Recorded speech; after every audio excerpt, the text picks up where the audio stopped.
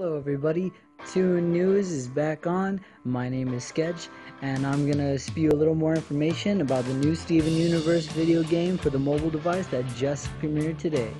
So I made a video about this prior, but I really had nothing else to work on besides some screenshots, but now we have some actual gameplay footage, so I might have a little more to say this time. As you can see, it's a 2D runner platform, and the graphics look pretty nice, all things considered. It's very bright and colorful, and I think I could get a real kick out of playing this game. So as we can see from what I talked about previously, we have our customization, so we can add a little more personal touch to our gems. But this leads to a good question. If we can customize the gem that we're using, can we also customize another gem?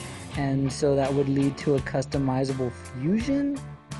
Maybe. Unfortunately, we're gonna have to wait till the game comes out for us to really know for sure.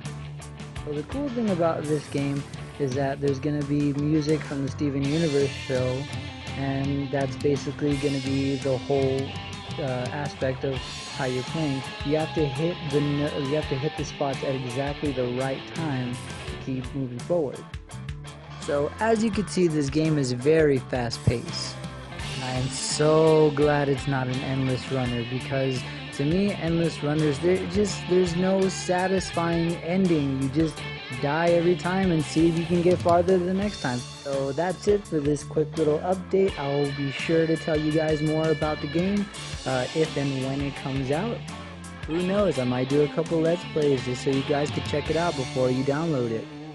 So please like and subscribe, and no more gem on gem hate. Seriously, come on.